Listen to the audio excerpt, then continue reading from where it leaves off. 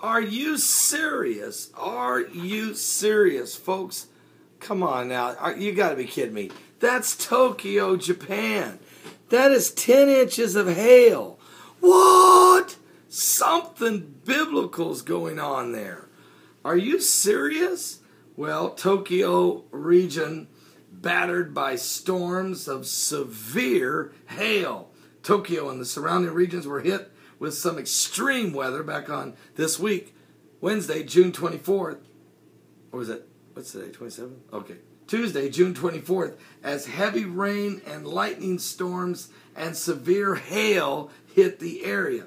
Now, Japan's meteorological agency has said that the wild weather is being stirred up by extreme temperature differences between the warm ground level air and the cold air masses, measured at minus 12 degrees Celsius and below, sitting about 5,500 meters above the national capital region. Okay?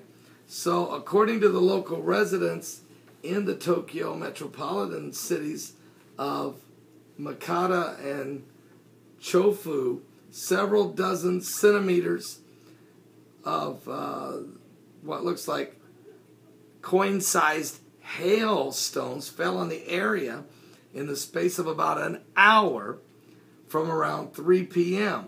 So it ended up leaving approximately 10 inches of hail. Now, you know, a 10-inch snowstorm is a good-sized storm.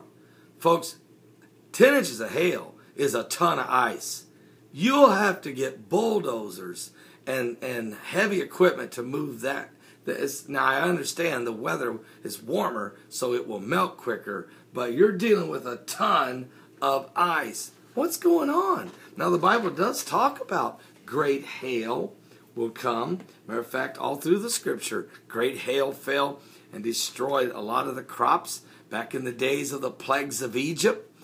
We know the Bible talks about great hail will fall during the wrath of God being poured out in the book of Revelation. So certainly God does use the elements, including hail. What? But something biblical is certainly going on with the signs of the second coming of Christ, and certainly Japan. Ever since that earthquake on 3/11/11, and the tsunami that followed it, and the 6 nuclear reactors melting down at Fukushima, it's just been one cyclone after hurricane, after earthquake, after windstorm, after hailstorm, one thing after another. It just doesn't stop coming down on the nation of Japan. Pray for these folks. Truly do that in Jesus' name.